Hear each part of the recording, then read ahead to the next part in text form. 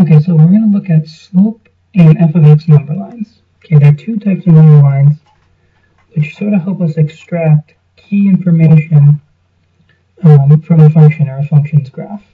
Okay, so first, let's talk about what an f of x number line is. And we'll draw one for this picture here. An f of x number line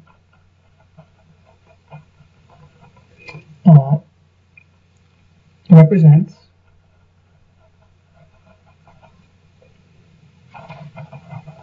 the y values of the function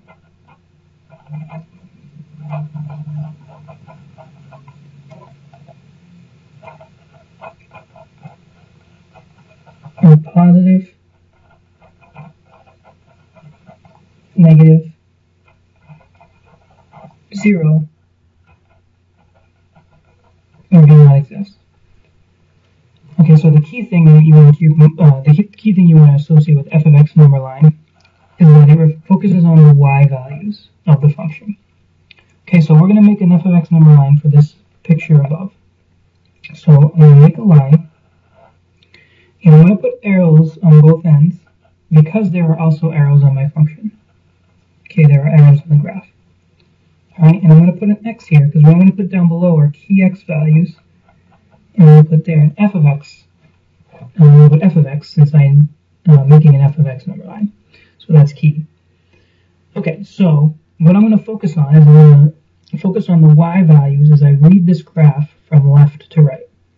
So as I move from left to right, the y values are positive until I get to 1. So it looks like 1 is the point in which the y values change from being positive to negative. So I'm going to put 1 on the number line. Now 1 is a 0, so I'm going to put a z there just to remind myself that there's a 0 there. And to the left of 1, the y values were positive. So I'll just emphasize that means y values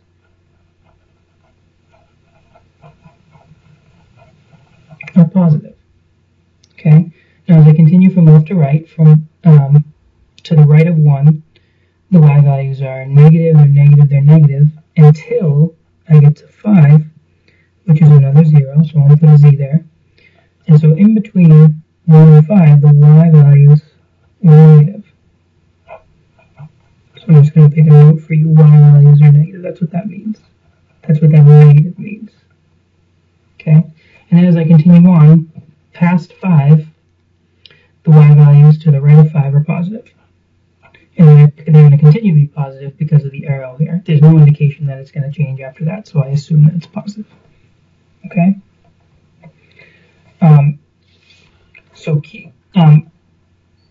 The x values that are going to go on your f of x number line will often be, so the key x values, we'll call them sort of the changing points,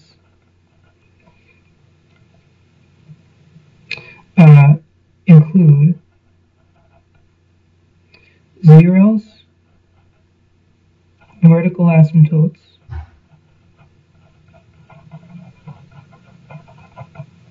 holes, and I think that's it. Okay, and that's it for the moment. Those are the key ones. Those are the x values that are going to often go at the bottom. In this case, there were only zeros, the 1 and the 5. Okay, but in other examples, you'll see ones where vertical asymptotes or holes are appropriate. Okay, and we will label those appropriately with V's, VA's, and H's, etc. Okay, we're going to do a slope number line for this. Now, the slope number line extracts a different idea from this graph. It doesn't so much talk about when the y values are positive or negative. It doesn't refer to the y values in that sense. It refers to the slopes of the graph. In other words, when the graph is increasing and decreasing as you move from left to right. So slope number lines represent when the graph is increasing, decreasing, or neither increasing or decreasing. Okay, so we're going to do the same thing. We're going to make a slope number line for this graph, but we're going to pay attention to when the graph is increasing and decreasing. So I'm going to make my number line. I'm going to put arrows on the end like I did before, because there are arrows, 2 arrows on the graph above. And I'm going to put x here because I'm putting x values there, but I'm going to put slope so that I can identify that I'm making a slope number line. Alright, so now read the graph from left to right. What you want to pay attention to is the graph rising or falling? Is it increasing or decreasing? So it looks like we are decreasing as we move from left to right. Okay, again, when I say move from left to right, start to the very left of the picture and move right. The graph is going down, it's falling, and it's falling all the way until 3. So 3 is going to go on the number line, and to the left of 3, the graph is decreasing as I go from left to right. So notice this negative sign in a slope number line means something completely different than the negative sign in the f of x number line. In a slope number line, it means that the graph is decreasing there.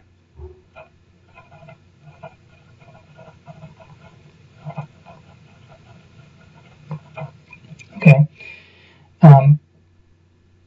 As we move past 3, right, if we move from left to right, past 3, the graph starts to rise. Okay, and it continues rising afterwards. So we put a plus there. Okay, and that means that the graph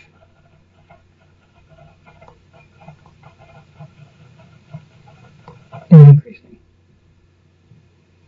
Okay, so notice at this point, if I asked you, when is the graph increasing and decreasing, you could say it's increasing, and you could just read the number line. It's increasing from 3 to infinity, and we include 3.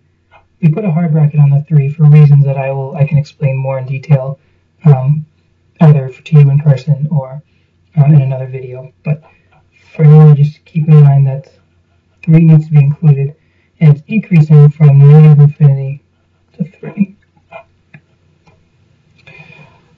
Okay, so there's the 2 types of number lines that we're going to be looking at in this course.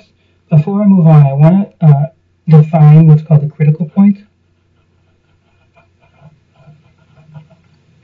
Okay, a critical point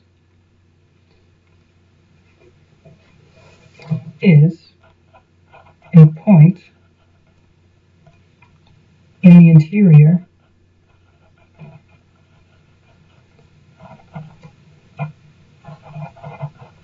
of the domain of the function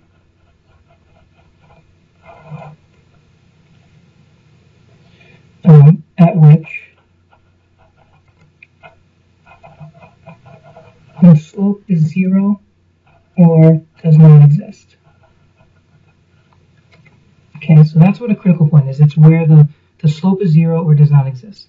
Critical points always go on your slope number lines. Okay, so in this case, 3 is a critical point because the slope is 0 there. And what I mean by the slope is 0 is if you draw a line that goes through the graph right at that point, 3 comma, I don't have the y value, but if you draw a line that just skims it, just barely touches it, the slope of that line, which is called the tangent line, which you'll learn later on in the year, the slope of that line is 0. Okay, so the slope of the curve, we'd say, is 0 at that point. Okay, there are also moments where the slope does not exist. As we get into more and more specific examples, I will draw your attention to those. I might even do another video which captures doing this process through an example. But the bottom line is we have 2 types of number lines we use, an f of x and a slope number line, and you do want to make sure you understand what they both, what ideas they extract from the graph.